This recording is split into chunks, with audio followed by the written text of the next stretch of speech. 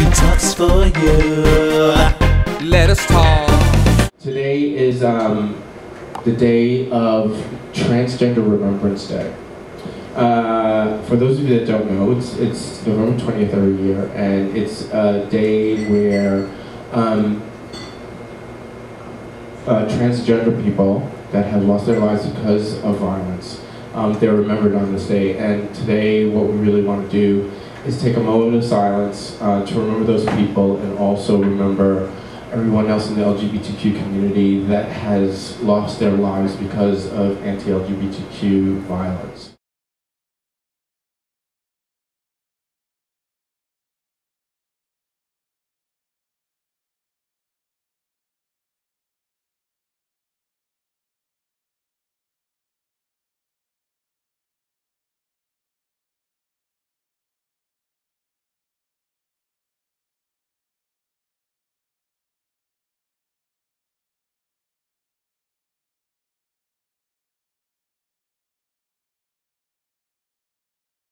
The names on, which are not all the names by the way, there are a lot more that happens, on that memorial were both LGBTQ teens that have committed suicide and also transgender of the community that have lost their lives because of violence. And if anybody noticed, the very first name on there was a 16-month-old. His father actually beat him to death because they wanted to try to stop him acting like a little girl. It's absolutely insane. We're always talking about Qtalk bringing both sides, the gay and the straight community together, and really when we're talking about bullying, it's not really just the LGBTQ youth that it happens to, it's really straight, it's everybody. Everybody, right? So we really wanted to do this show. We thought this was a very important show to do, and we actually enlisted some help in doing this. She's a clinical psychologist. She's also a psychology internship training director and clinical supervisor of the trauma program at the Karen Horney Clinic. She's been quoted in About.com, Pause I Am Radio, and the New York Times, and was recently quoted in Maxim magazine just about this particular subject, confronting the bullies. Our second guest he served 9 years in the Massachusetts legislature. He was the first Latino and openly gay man that was elected to the Massachusetts State Senate. And as senator, he worked to protect gay marriage in Massachusetts. He really worked around, protecting youth in schools. And currently, his present job is he is the president of GLAAD. And for those of you that don't know, that is the Gay and Lesbian Alliance Against Defamation. And he's also one of the leading men in Instinct magazine. Ladies and gentlemen, please welcome to the stage Dr. Jaqueline Simon Gunn and Mr. Jarrett Barrios. Can we call you Dr. Jackie? Yeah, I'd love that. I love that, Dr. Jackie. One of my first questions that come up is, what makes people be bullied? If they're bullied in their household, a lot of shaming comments from particularly the father figure, but also from the mother figure. Mm-hmm. So it can go in that direction, and then they, because of their depleted self-worth, they go on to then perpetrate. Mm-hmm. So as a result of being bullied and shamed and feeling worthless, they then go out and bully on their own. I think that's probably the primary mm-hmm. dynamic. More specifically in terms of the gay teenage suicide, mm-hmm. I think that often what happens is the experience at home creates shame, the confusion that goes around in a young man or woman's mind around their sexuality may be kept private, and subtle comments may be heard.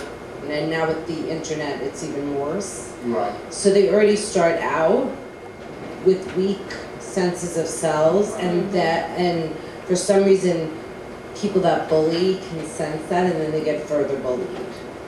The period where you're going through in your mind what's going on and feeling different could actually lead to bullying other gay people as a result of not wanting to really accept their own sexual orientations. So is there a way if somebody's a bully, do they ever grow out of that? Or someone bullying in childhood and early adolescence possibly could grow out of that phase, probably when someone larger beats the shit out of them, and they realize they're not all that, or they mature, or they can go on to become sociopaths. It's hard to predict that outside of the therapeutic environment. Jared, as far as you're concerned, I mean, do you feel, what's going on in the bullying that happens? Is it because of us being more out there as far as the LGBT community, the way that we're represented in the media? Take a theme from The Good Doctor here about the stuff that happens on the internet now, and use an example maybe distinguish between bullying, because there's what I think a lot of us who went to high school before the internet, which is maybe some of us older folks, before the age of Facebook, where bullying was, the guy shoving you in the hall, or on the bus and going after you every day and that sort of thing. But now we have this thing, and the term sometimes they use called cyberbullying, and it's so public in the way that we don't have privacy anymore, right? It's extraordinarily public and humiliating at a time in your life when all you want to be is like everybody else. So even though we're living in a world where there are, there's Kurt on Glee, and there's Modern Family, and there's brothers and sisters, and we have so many touch points where we can, at least as adults, look at and maybe identify with what we see on television. You're 14, you're 15, you're 16, you still want to be like everybody else. Right. Maybe don't feel like you have the vocabulary to identify as a gay, a lesbian, bisexual, transgender person yet.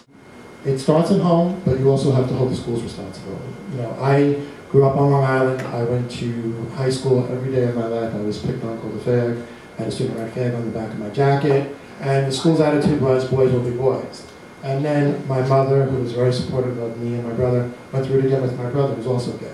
Here I am, here's a mother who's supportive of her children. She's sending us to school, wanting us to do better, and the school is turning a blind eye. I think there needs to be some kind of programs involved that say, you have to teach acceptance, because we're all different, we all come from different backgrounds.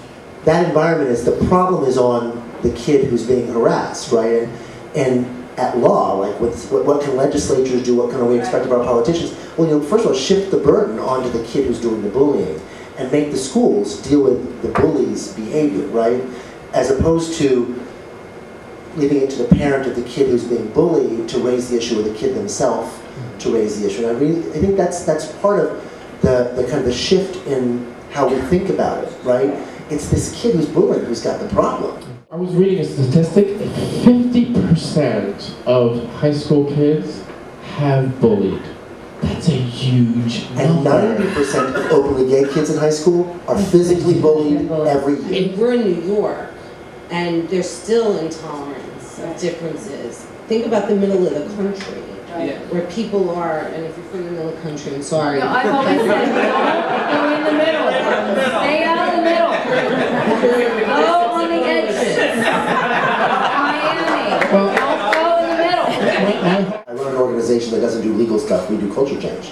GLAAD, we don't lobby, we're not political. What we do is, for example, we try to get more gay characters on television shows. We work advocating the news for full and fair coverage. And through all of that stuff, the idea is the most important way you can change people's attitudes as an individual is when you come out to your parents, to your friends, what have you. The second most important way, particularly these, you call them the middle states, we call them the square states. If you don't feel safe coming out in those places and you leave to New York or Los Angeles, well, where's the impact? Well, one of the places the impact is when you're sitting in front of your television, right? And you watch Modern Family, and you see the portrayal of interesting statistic.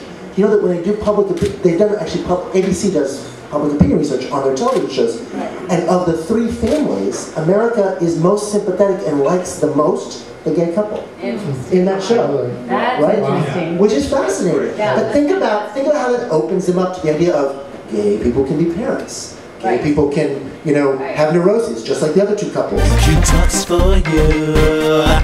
Let us talk politics. politics, religion, the times that we live in, subject driven, so Qtalk's a given.